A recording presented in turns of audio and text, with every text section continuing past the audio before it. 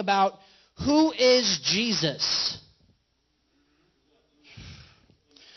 Now, I was telling Victoria here a little bit ago before service, and I said, I was on YouTube probably, 3 or 4 days before service, and I got thinking, like, who is Jesus? So I know who Jesus is, but don't, I know, okay, I'm just saying. That didn't come out right. But anyways, but I typed in who is Jesus, and I wanted to see some of the street interviews and on what other people, who they thought Jesus was. And although there might be a couple of these that are kind of, they're just ridiculous on what some of these people think who Jesus is. I'm just going to be honest. But you know what? The thing about it is that this thing, like, it really broke my heart, because there are so many people that are out there and they literally are clueless about who Jesus is. And that just means, and I'm not going to try and preach before I show this, or before Jared shows this, but the fact is that we, the church, are responsible. It's not God that's responsible. It's us. We are the ones who bring the message of the gospel to the world. Jesus did his part. It's over. What he did is done. So you know what? Now it's our time, and now we got a message here, guys, a life-changing message. And Jesus is the central figure. He's the only one. That's who we preach. It's not us. It's him. So see, this thing just makes me want to preach. But are we all right on that? Oh, okay. So just watch this. That's a tough question. He's the main guy for Christianity, I guess. He's cool. Jesus Christ. Who is he to you? He's just Jesus, man. I don't know. This is a cool guy, man. He's awesome. A carpenter from 2,000 years ago. A Jew, definitely, and he was a reformer, but I don't believe him to be the Messiah at all. Who do you believe Jesus Christ to be? Ooh, I don't believe in Jesus Christ. I mean, I believe he existed, but I believe that he might have been like a rock star, like, pretty cool. Like maybe people thought he was super cool, but I don't believe in him as like a religious force. He's a person in history. That's all. It's a comfy story that probably makes people feel secure.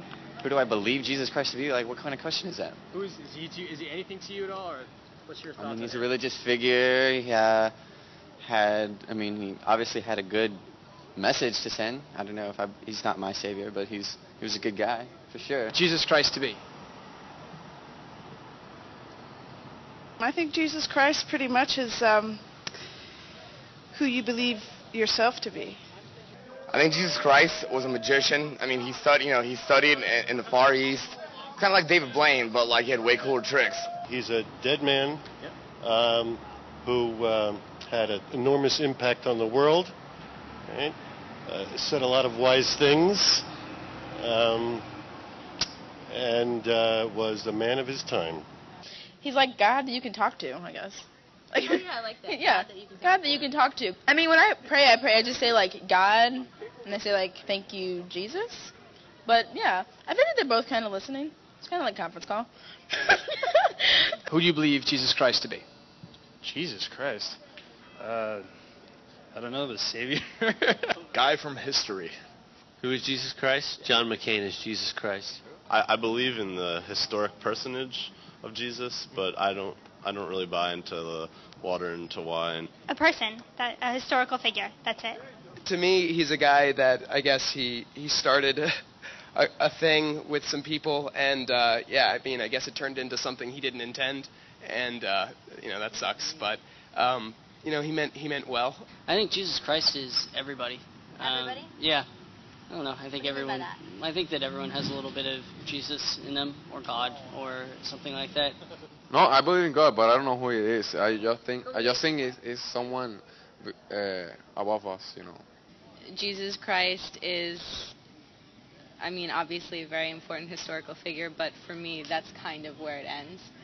He definitely did not die for my sins. Maybe existed. I don't believe that he's going to save me or any of this sort, but I don't mind that other people believe that. I don't believe in Jesus Christ. I don't believe there is such a person. I actually don't know yet. It's just something that I'm still trying to figure out exactly what I believe in and what it really means to me to even have a religion right now.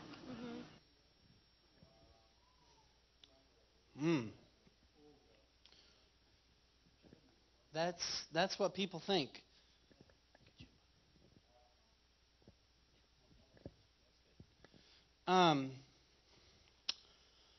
So if we were to,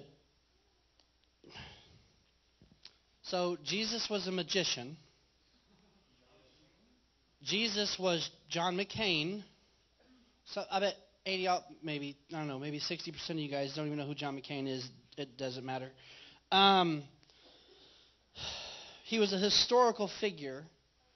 He was a rock star. Back in his day, he was a rock star. I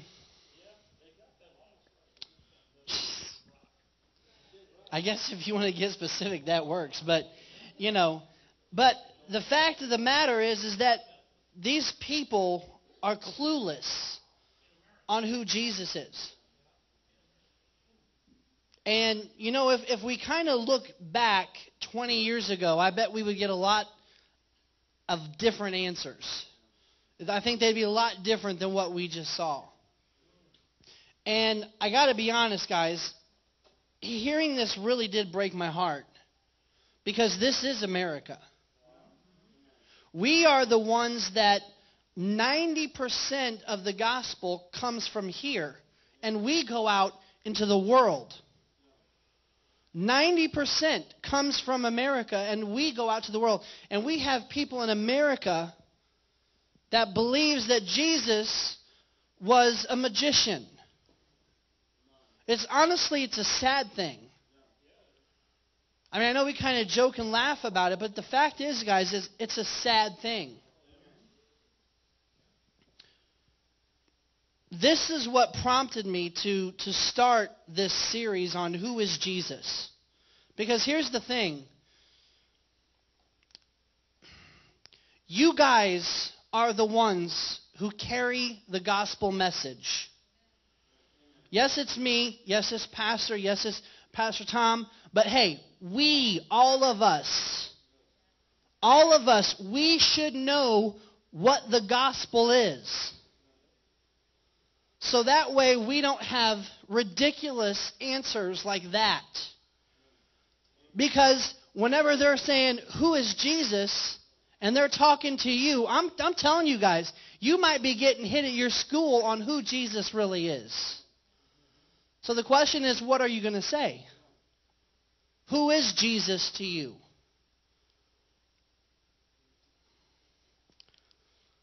I know we have some of you in here, and you're younger, you're kind of new, you don't understand everything, and that's fine. And you've been in here, and you've tasted the presence of, and seen and felt the presence of God. And let me tell you something, that is one of the coolest things in the world. But if you don't know the one who brings the presence, there's a problem. Because you can't enjoy something that someone's given you and not know the person, not know the one. Amen? We have to know this. Whenever people are talking to you and they're at the school and talking to you at your job or talking to you wherever, you have to know what this gospel is. You have to know. I have some scriptures for you tonight, and Jared may not be able to pull up all of these for us because he's got to leave a little earlier. But let's start with Matthew chapter 16. Amen. We're going to start in Matthew chapter 16, and we're going to start in verse 13. Amen. And the word says, when Jesus came to the region of Caesarea Philippi, he asked his disciples, who do people say the Son of Man is? So now he's talking to his guys, the guys that have been with him, the guys that have seen him do all the miracles, the guys that have watched him and been there, and Jesus has been the one that has been mentoring them. He's been discipling them. He's been showing them. He's been guiding them. He's been teaching them. This is his guys. And he's saying, who do people say that the Son of Man is? Verse 14 says, they replied, some say John the Baptist, others say Elijah, and others Jeremiah or one of the prophets. But then he gets a little personal. He says, what about you? Who do you say that I am? And I think that the Lord is asking this question here tonight to you. Maybe some others have been saying, Jesus is a magician. Jesus is a historical figure. Jesus was a reformer, but I don't believe that he's the Son of Man. I don't believe that he's the King of Kings and Lord of Lords. But who do you say that Jesus is? It's important to know that. You guys need to know who Jesus is. Verse 16, Simon Peter answered, you are the Christ, the Son of the living God. And then verse 17, Jesus replies, he said, blessed are you, Simon, son of Jonah, for this was not revealed to you by man, but by my Father in heaven. And I tell you that you are Peter, and on this rock I will build my church, and the gates of hell shall not overcome it. It might say, the version I have says the gates of Hades. Your version might say the gates of hell will not overcome it.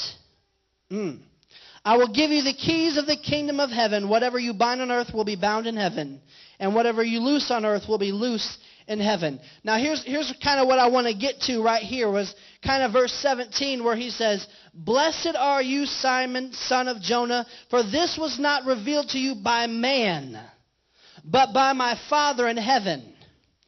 And I tell you that, Peter, and on this rock I will build my church. Now I know we might have talked about this before, but what was Jesus saying to him? The fact is that Peter got a real deep understanding, we call that revelation, on who Jesus was or is. And Peter just nailed it. You are the Christ. You are the Messiah. You are the Son of God. And he was saying, man has not revealed this to you, but God has revealed to you. And I will build my church on this. And what was that? That was the revelation. That was the understanding on who Jesus really is. It's not enough to have just information. You've got to get what we call revelation, which is deep understanding, which is I know that I know. If I come to you and I got a red apple and I say, what is this? You might say, well, it's an apple. But someone says, well, no, that's a red apple. That's deep understanding on what this is. And this is what Jesus was saying to his guys, is that I want you to know that you know who I am. Because you're going to face a world that doesn't believe in me, that doesn't know me, that doesn't understand me, and that I've got to have someone that's got my back.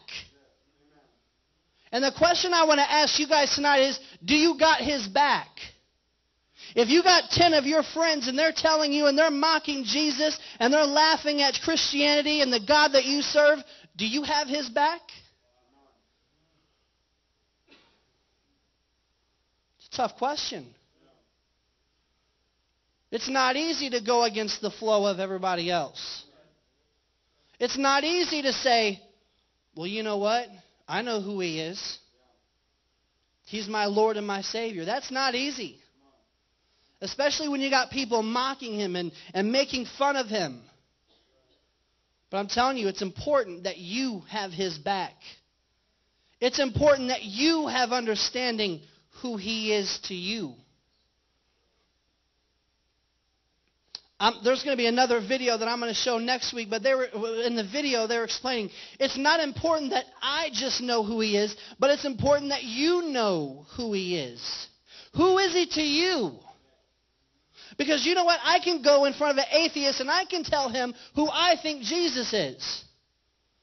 But it doesn't matter. What it matters is what he believes. Amen. What do we believe? What do we believe? So tonight I just want to cover two aspects. There's going to be more. But I want to cover two aspects on who is Jesus. The first one is he is the Son of God. Everybody say he's the Son of God. Jesus is indeed the Son of God. I want to turn here. I'm going to only be in two books of the Bible tonight. It's going to be in Matthew. It's going to be in John. It's going to be real easy for you tonight. Matthew chapter 3. Y'all doing all right tonight? Matthew chapter 3 and verse 17. Jesus was getting baptized. And here in verse 17, and it says, "And a voice from heaven said, 'This is my Son, whom I love, with whom I am well pleased.'" That was God the Father speaking to the Son. He was saying he is the Son. Amen? Y'all with me tonight? John chapter 11. I'm going to kind of go through this a little quick. Because my next point is going to be a home run on who Jesus is. Amen. John chapter 11 and verse 27. No, verse 17. I'm sorry. Y'all just help me. Lord help me. I got so much. All right. It says, "On his arrival, Jesus found that Lazarus had already been in the tomb for 4 days." Bethany was less than 2 miles from Jerusalem, and many Jews had come to Martha and Mary to comfort them in the loss of their brother. When Martha heard that Jesus was coming, she went out to meet him, but Mary stayed at home. Verse 21, "Lord," Martha said to Jesus, "if you had been there, my brother would not have died. But I know that even now God will give you whatever you ask." Verse 23, Jesus said to her, "Your brother will rise again." Martha answered, "I know that he will rise again in the resurrection at the last day." And then Jesus corrects her in verse 25. Jesus said to her, "I am the resurrection and the life. He who believes in me will live, even though he dies, and whoever lives and believes in me will never die." Do you believe this? And then she ends up here in verse 27. "Yes, Lord," she told him, "I believe that you are the Christ, the Son of God, who has come into the world." You know what's really important about these verses whenever they were tripping on Jesus, because that Lazarus had been dead 4 days, and they thought Jesus was late, but the fact is that Jesus was just on time. Because in the way Judaism believes, and what they believe is that whenever a person dies, that their spirit hovers around that body for 3 days. So why did Jesus come on the 4th day? Yeah. He didn't want them to doubt for 1 second. He wanted them to know who he was and just how powerful he was. And he said, "I am the resurrection and the life." He could have been in there 10 days and he would have raised them up.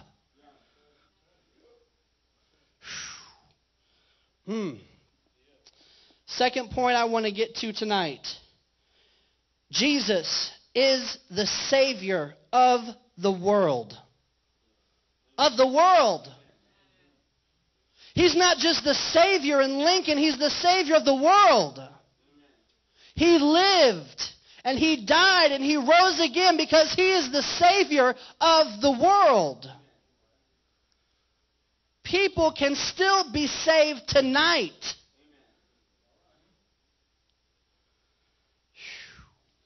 John chapter 3 and verse 16 and 17, and we've heard this so much and we know this. And it says, "For God so loved the world that he gave His one and only Son, or the other version may say, His only begotten Son, that whoever believes in Him shall not perish but have eternal life. For God did not send His Son into the world to condemn the world, but to save the world through Him. Jesus is the Savior of the world. There is no other way. There is no other way to heaven but through Him.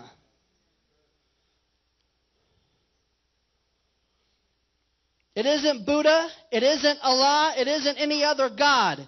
It is Jesus that is the Savior of this world, guys. There ain't nobody else that can save you. He's already done it, but you got to accept it. The price has been paid, but you have to accept it for you.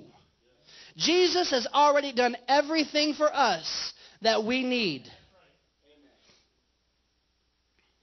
Let me say that again. Jesus has already done everything for us that we need. Because He died and He rose again. The price has been paid for you and me. And for all, oh my gosh. Man, if we could just get a hold of this tonight. If we can just get a hold of this, because a lot of times we just think, man, if I'm just a good person, man, if I can just do this, or if I dress this way, or if I do this, or if I do that, then He can accept me. But no, you just got to accept Him for who He is. You just got to say, Lord, you know what? I turn my life over to You. I'm no longer going to do my will, but I'm going to do Your will. I turn my life, I turn my everything over to You from now on. That is the gospel. Lord, I repent of the things that I have done. I accept Your will. I accept Your way from now on. Cleanse me once again. Whew. Hallelujah. John chapter 6, verses 39 and 40. And the word says, "And this is the will of Him who sent me, that I shall lose none of all that He has given me, but raise them up at the last day. For my Father's will is that everyone who looks to the Son and believes in Him shall have eternal life, and I will raise him up at that last day."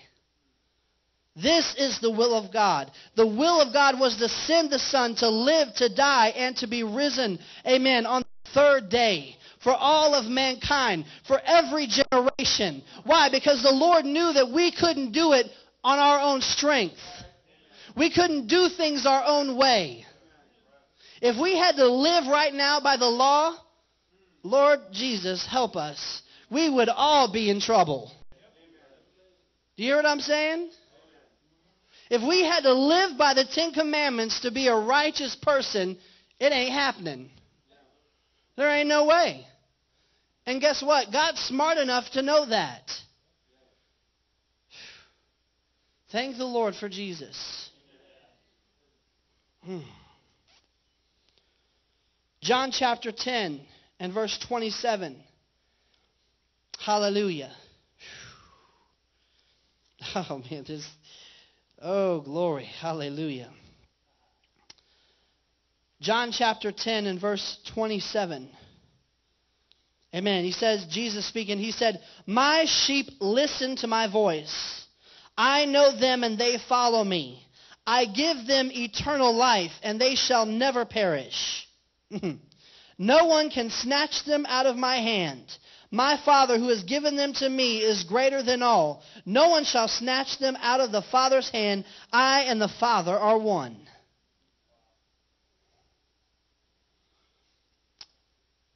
Jesus said, "I give them eternal life." It is through Christ and Christ alone. Come on, we cannot think we're going to do this thing on our own and have success. We got to turn our life over to the Lord. Amen. John chapter 14, and I'm getting ready to close. It's a very simple scripture. 14:6, and Jesus said, I am the way and the truth and the life. No one comes to the Father except through me. Through me. That's Jesus speaking. It's through him. It's not any other way. It's not your good morals that's going to get you in heaven. It's not by you coming to church that's going to get you to heaven. It's not by coming to every single service and showing up 15 minutes early that's going to get you in heaven. You could be buried underneath this church and still go to hell.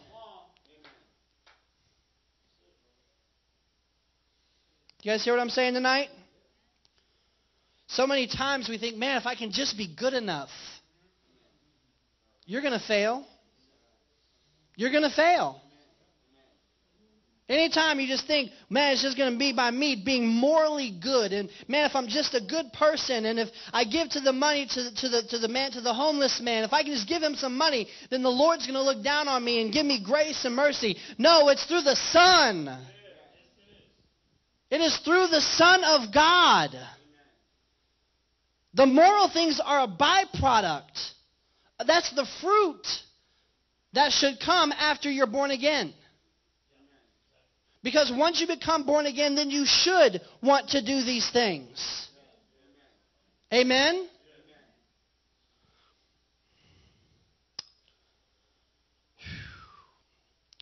If you'd stand up tonight, please. I just want to end with this note here. Jesus wasn't just a teacher, a prophet, a leader.